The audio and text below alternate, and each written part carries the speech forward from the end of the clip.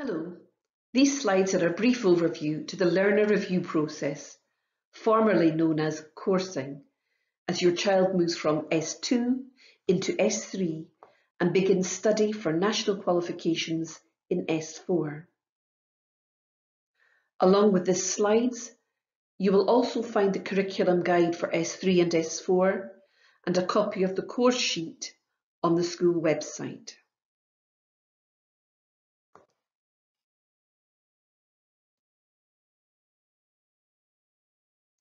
My name is Catherine Crystal, and I am the Deputy Head Teacher with responsibility for learning and teaching, curriculum, and learner reviews.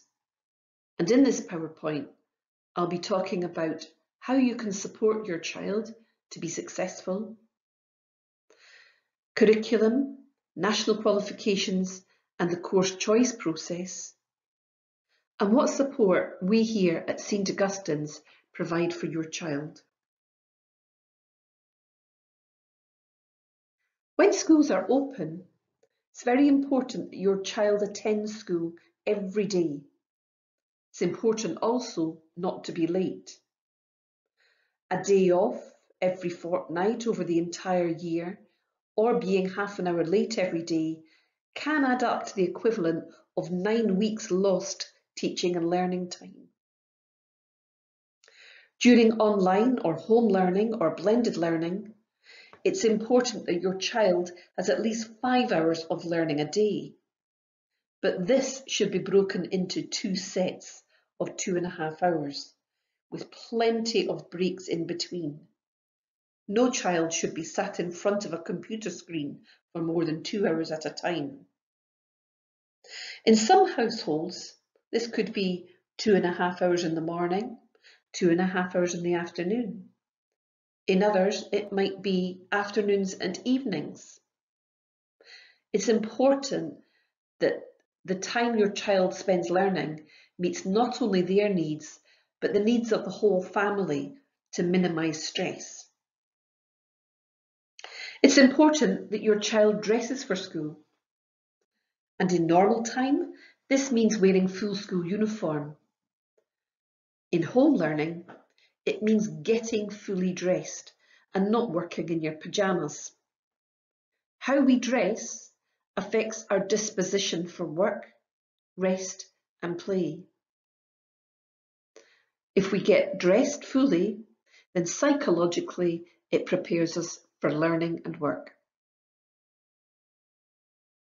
It's important that your child is fully prepared and ready to learn. So please ensure that your child has plenty of rest and has breakfast and lunch. Please make sure that your child has access to a digital device, Wi-Fi, pens and paper. And it's important that you contact the school if you are experiencing difficulty in any of these areas. An essential part of learning is to complete all homework and learning tasks. Learning is a partnership between the teacher and the child and is not one-sided. These tasks embed learning and help your child to retain information and skills. And the final point is to encourage your child to enjoy learning and be proud of St Augustine's High School. When your child is at school, it's important that they take part in extracurricular clubs and opportunities to take part in school celebrations, because these are essential for their skills development and for their mental and physical health and well-being. So when we're learning from home during lockdown, it's important to replicate this. Share schools' communications with them and encourage them to keep in contact with their teachers through Teams, email, or by phoning the school. Encourage your child to exercise and pursue any hobbies throughout the week. And most importantly, please talk and listen to your child. The big picture. Education in Scottish schools is divided into the broad general education, which spans preschool to S3, and the senior phase from S4 upwards. At the moment, your child is transitioning, moving from the broad general education to the senior phase.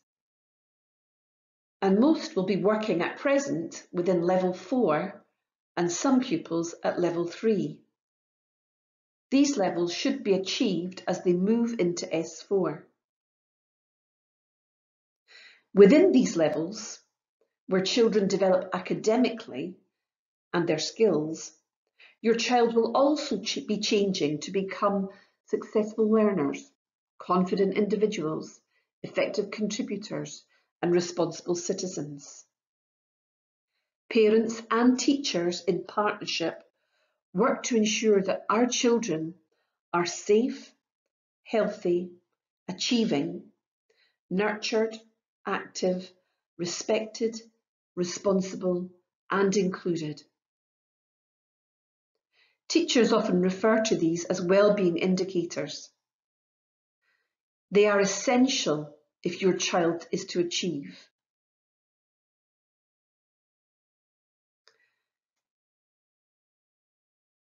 National qualifications. National qualifications come in all sorts of forms. The important thing to remember here are the levels, which you will see in the left-hand column. In the broad education, we refer to them as levels, but within the senior phase, they are called SCQF levels, Scottish Credit Qualification Framework. If your child has achieved level 4 by the end of S3, then they will be looking at the SCQF level 5 in S4, and so will be studying for National 5s, for Skills for Work National 5, and for National Progression Awards at level 5. If your child achieved level 3 by the end of S3, then in S4 they will be working towards National 4s, Skills for Work National 4s, and National Progression Awards at level 4.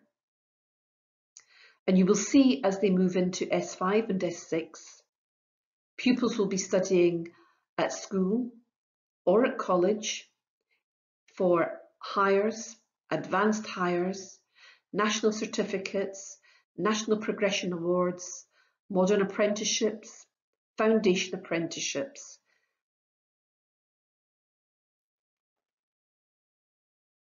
So you'll see from this chart the types of qualifications at each level.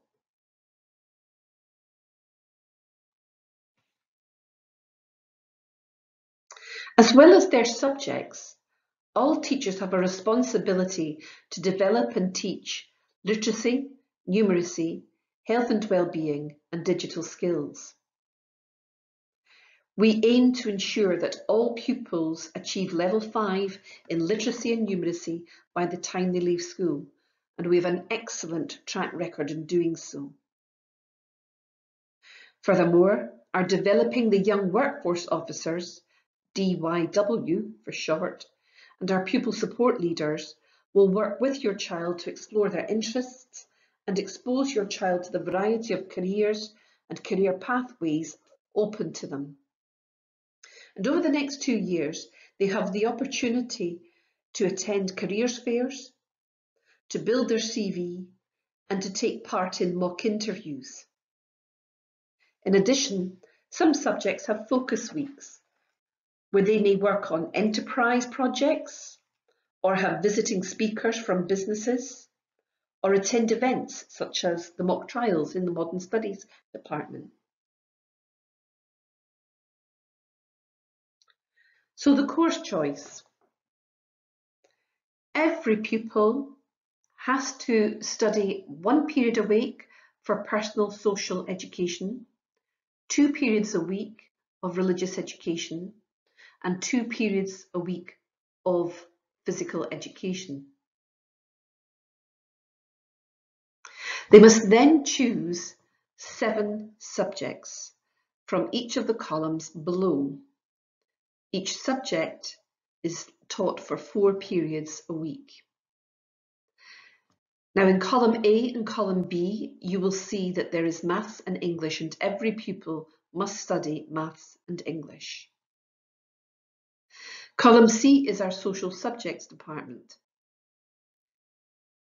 Here, a child may choose to study geography, history, or modern studies.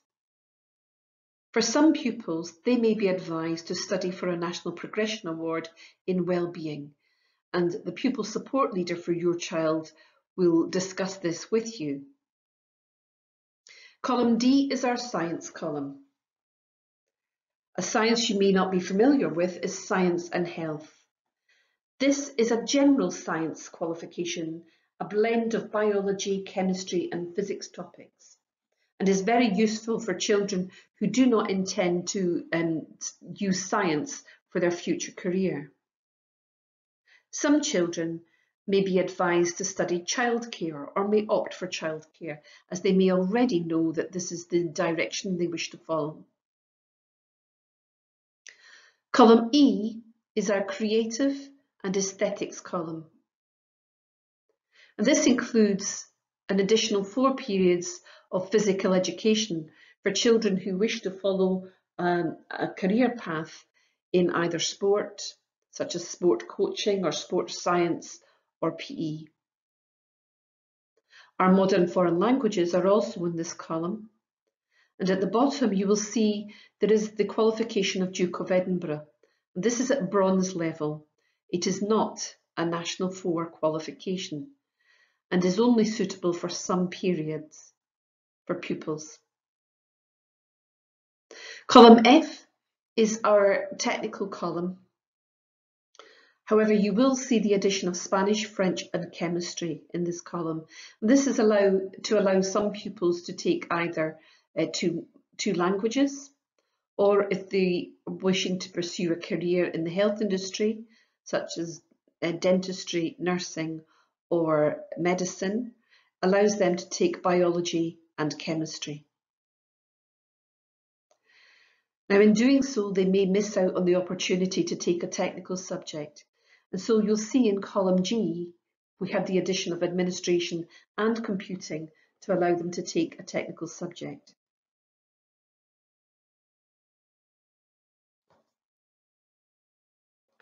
Now, we aim to run all of these courses. However, we are a small to medium-sized school, and this may not be possible. If, for example, only 3 or 4 pupils choose to take history in column C, then we will be unable to run this subject.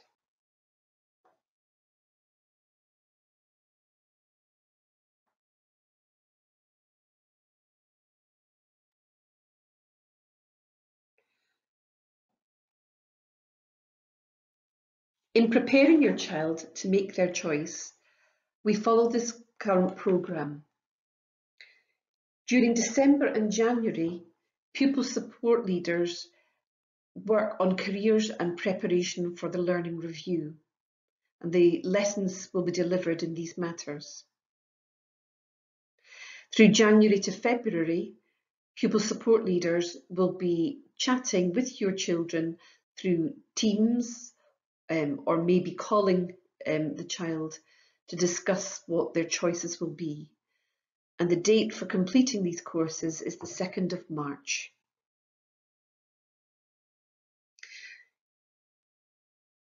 Here is a breakdown of the sorts of subjects that will be covered in January.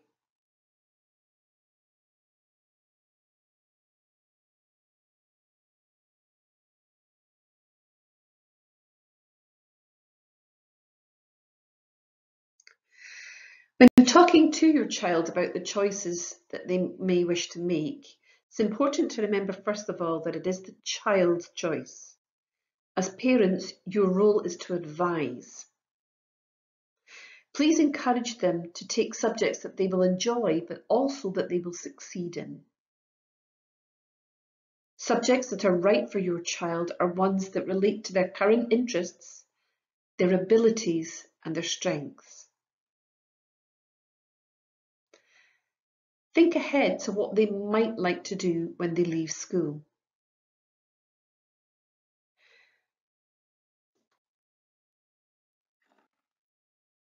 At present, there are skills shortages in the following areas: health and social work, transport, manufacturing, financial services, engineering, and teaching.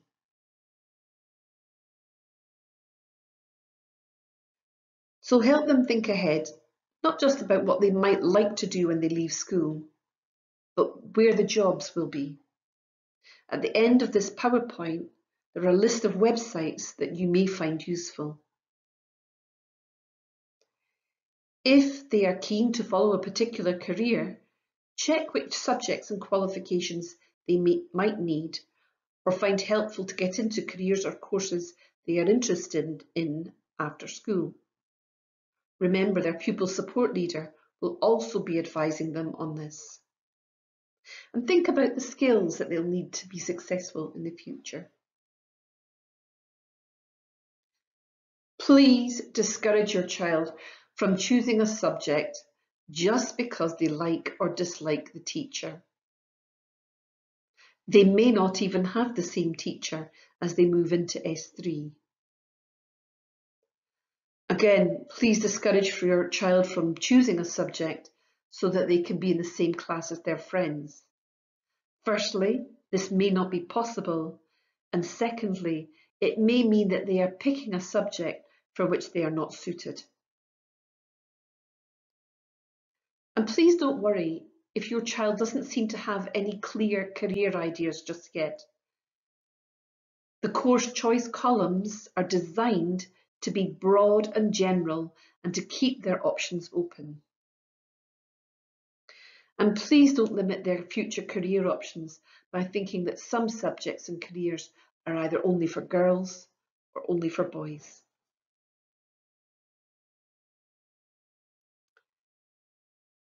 As parents and carers, your help is essential. Please talk to your child about their progress and their future career path. Encourage them to keep their options open as possible. Your child is still very young, and children will develop over the next 2 to 3 years and change their minds. Please encourage them to talk to their teachers and the career advisor if you need any more information or have any worries about their subject. Encourage them to keep asking for help and advice. This is not a problem. This is our job. And finally, here are some websites that you may find useful in discussing with your child their choices for the future. Your child is already familiar with My World of Work, as this is the key website that we use in class. Again, please do not hesitate to contact the school if you have any questions or queries. Thank you.